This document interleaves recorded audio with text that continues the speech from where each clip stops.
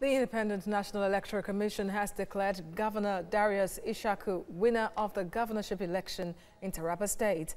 Governor Ishaku won his second bid under the banner of the People's Democratic Party.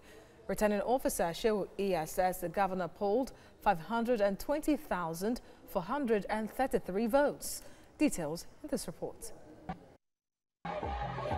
23 candidates of different political parties overwhelmed Taraba State with their electioneering campaigns, selling their political ideologies. Announcing the outcome of their individual and party efforts in the governorship election, Returning Officer Shehu Iya said Governor Darius Ishaku won 12 of the 16 local governments of the state with 520,433 votes, while the candidates of the All Progressives Congress and former acting governor of the state, Sani Danladi, trailed with 362,575 to win 4 local governments. Nigeria's former Minister of Women Affairs and Social Development, Aisha Al-Hassan, contested on the platform of the United Democratic Party and scored 16,289 votes.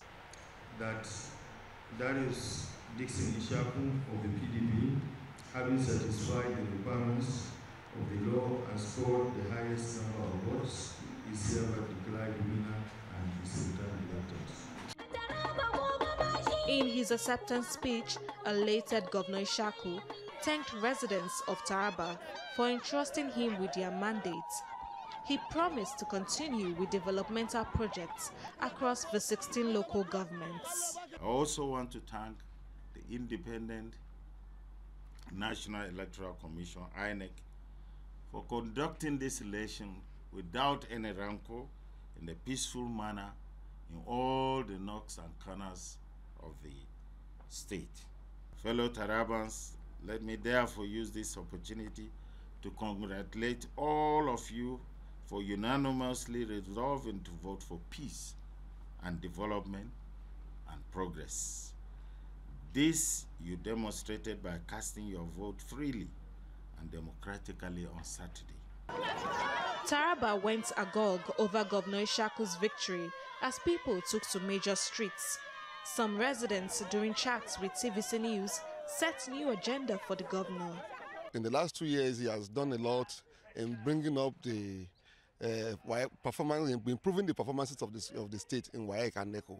But there is still a lot more to be done in the area of education. The governor is a man of his words.